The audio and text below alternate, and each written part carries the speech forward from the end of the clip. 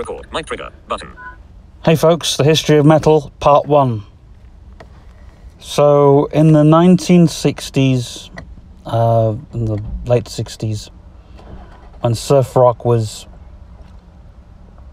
kind of kicking off, and also there was also the beatnik generation, you know, William S. Burroughs and Brian Geisen kind of talked about heavy metal in their book. Also, there had been the film The Wild One, which was a film that was never really...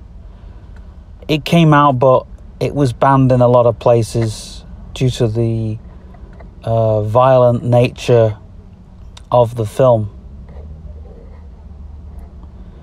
So, during the 60s, we had the hippie era, but also you had the beatnik era.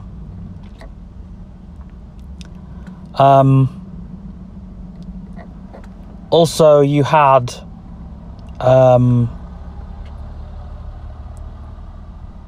you know, the 60s was a time, the late 60s was a time, a very dark time, where we had Helter Skelter, which was by the Beatles. So you could say that was sort of a metal song, the way Paul McCartney's raunching rock vocals kind of go from sawdust to sort of gritty metal vocal style in that voice.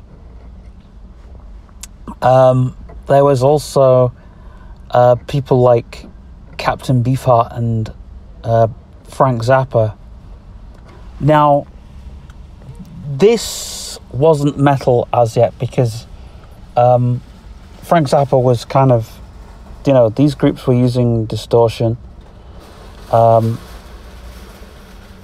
You know, it wasn't until we got some garage rock bands in the late 60s that decided to use distorted sound. And a lot of rock bands that became metal or introduced the metal sound or the heavy sound really only made a very few heavy songs in the catalogue, or one or two heavy songs in their catalogue. The Kinks being a prime example, they only ever made 2 songs. Ray Davies just wanted the distorted sound of the guitar, and because there was no effects pedals around in the day, he sliced the speaker cone with the razor blade. Also, Pete Townsend from The Who was also coined for doing this type of sound. However, it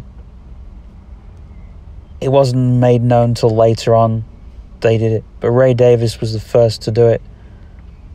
Was to take that speaker cone and slice it, and a lot of people then started to follow suit.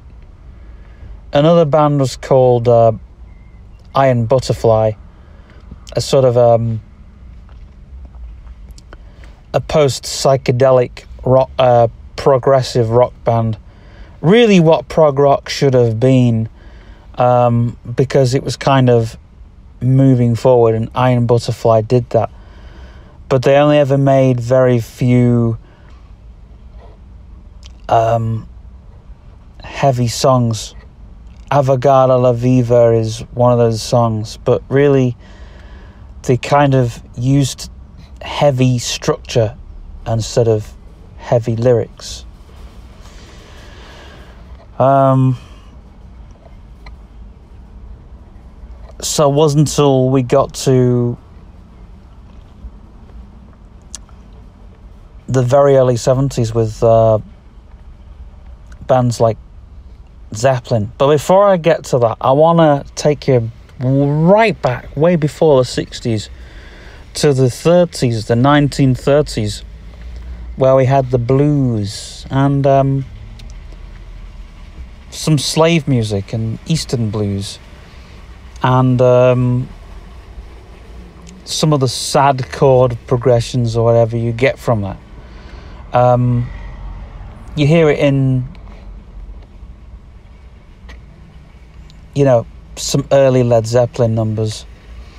Babe, I'm Gonna Leave You is one of those numbers. The way that the guitar sort of weeps, has that sort of gentle moan, comes from the Eastern blues. Now, a lot of the Eastern blues, these people had no guitars, and there was a very melancholic side to the blues. When people think of the blues, they think of the bubblegum, cheesy commercial side of it. But unfortunately, the blues has a very melancholic root. It goes from dark gospel and all of that sort of stuff. And there was one band that really pushed the blues to this route, and that was a band called Edgar Freya. And they really, really pushed this. Because there was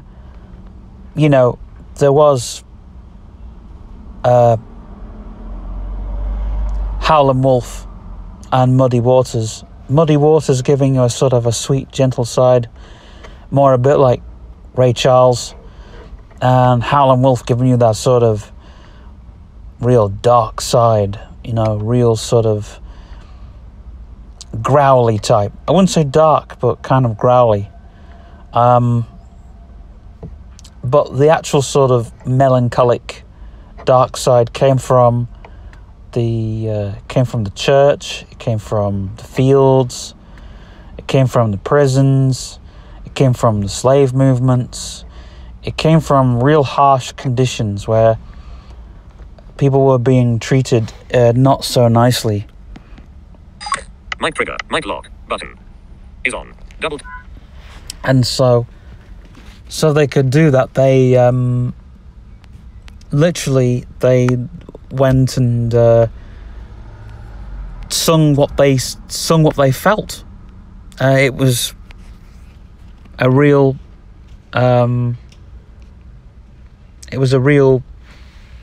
They amplified.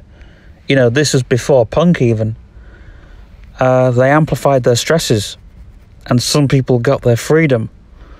You could say some people did get their freedom, but some people didn't.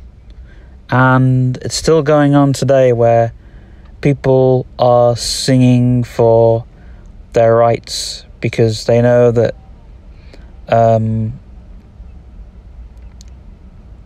you can take away a lot of materialistic things from people, but you can't take songs away from people, And then you had, dark folk as well. You had people writing songs like Needle of Death and all that kind of stuff. And I kind of wanted to leave folk out of this because, again, when people think of folk, they think of sort of, nice songs about roaming through the countryside, kind of Joni Mitchell type, that sort of stuff, Bob Dylan. When you think of folk, you think of that.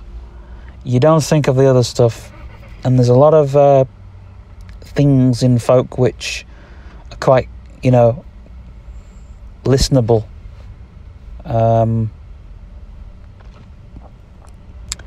And some of those things got into the metal movement. Also, the Beatles sound got into the metal genre because, Black Sabbath.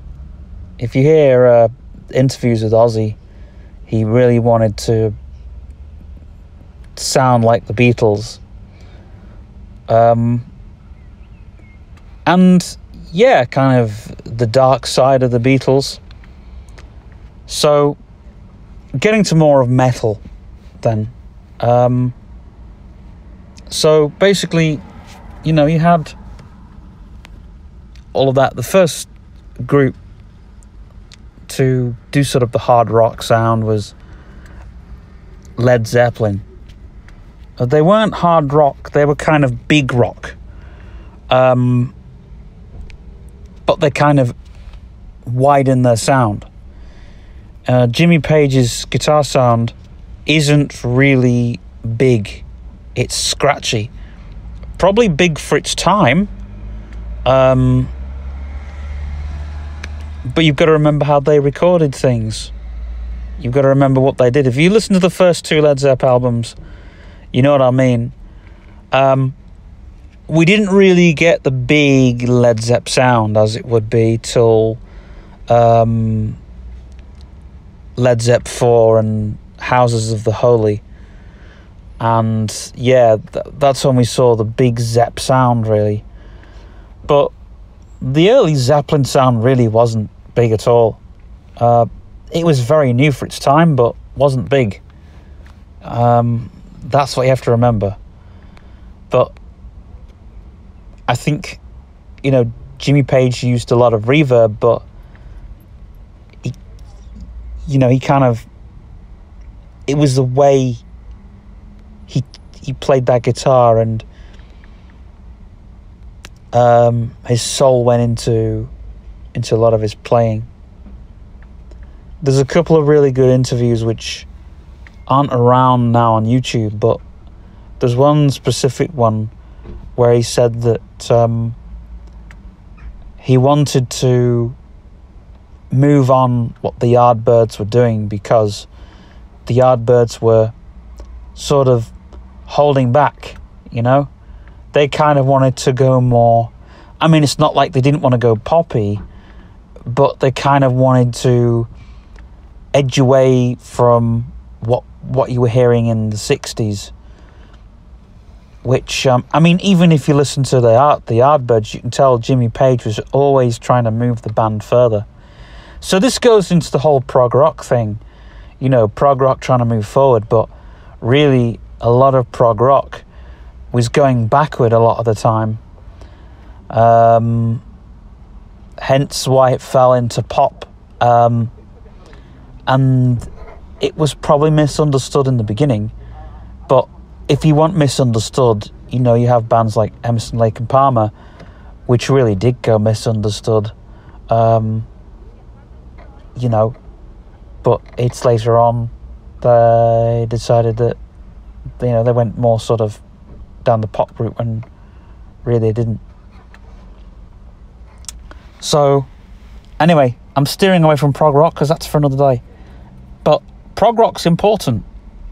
Psychedelic pop is important because without, you know, psychedelic pop, there was a psychedelic rock band called Grand Funk Railroad, who also inspired metal, not just by the sound but by the energy that band had, you know. And that's how you get the energy for metal music. So now I've sort of covered, oh yeah, and Edgar Freya, which I mentioned before, which kind of made, they were a blues rock band, but they kind of went a bit more heavier. Now, before I carry on, I want to get the satanic crap out the way. You know, Aleister Crowley, people were kind of, there were books which were published about Aleister Crowley's following, but there were loads of these satanic books. There wasn't just Aleister Crowley, there was loads of these things happening around. And, you know, Timothy Leary trying to carry the whole thing on. But, yeah, Aleister Crowley was the big man. He was a rock star himself. And William S. Burroughs, you know, who I mentioned before, he was another rock star. But Aleister Crowley was, he was a rock star before even rock stars were even thought of. You know, he was in that culture, I guess. But, you know, there's lots of other people that are in that. But, yeah, I mean, there was all that kind of stuff going on. You know, all that wishy-washy, witchery stuff. And I mentioned Charles Manson, but there's another cult which you should look on, and it's based on Jim Jones. Look him up. The People's Temple. And so yeah, there were these sick people which inspired the music of the time. There was some sick things happening in the late 60s which didn't kill off the hippie movement, but it killed off the hippie dream. Mic trigger, mic lock, finish recording.